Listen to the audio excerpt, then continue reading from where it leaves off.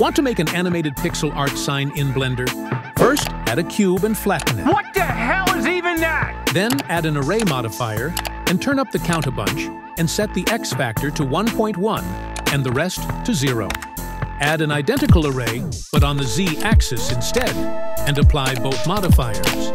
In the Shading tab, press New and drag in a colorful video clip.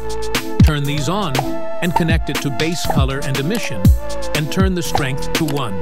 In the UV editing workspace, press 3 to enter Faces mode, and select All with the A key.